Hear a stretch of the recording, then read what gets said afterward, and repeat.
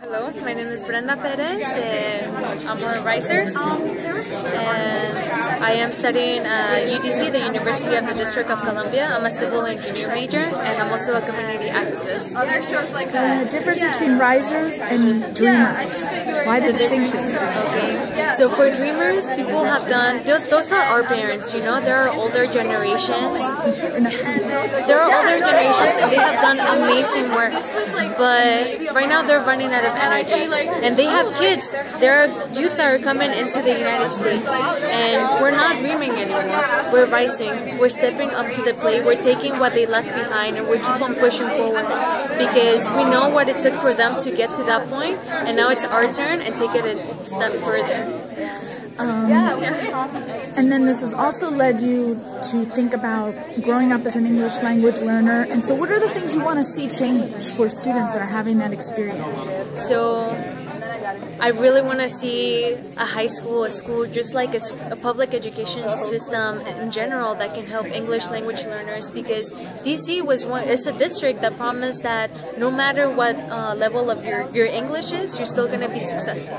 But it's something that they have not accomplished. These are broken promises that they're doing. So we're trying to push forward so that the public system can be fixed and not just have charter schools put in place or other private institutions come into these cities. We feel comfortable with the public education system. That's ours. We're paying for it.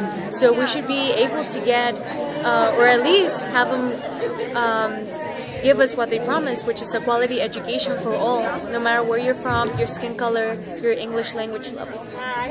And my last question is, when you did the movie, you came from this activist background, but did the movie change you? It didn't. I started and I ended up the same way.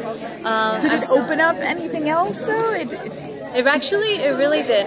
I used to be a really hardcore activist, just like say, demand, push forward, but after learning that there is a more aesthetic way to view things, a more consumable image, then it becomes easier for people to digest these issues. So sometimes you don't have to be so tough on people. Sometimes you have to realize that it's not their fault so much. They just don't know, so you have to give them like little by little, these little pieces of a much bigger issue that there is out there. That's excellent. Oh, that's one more question, and then I'll let you go. So you're heroic.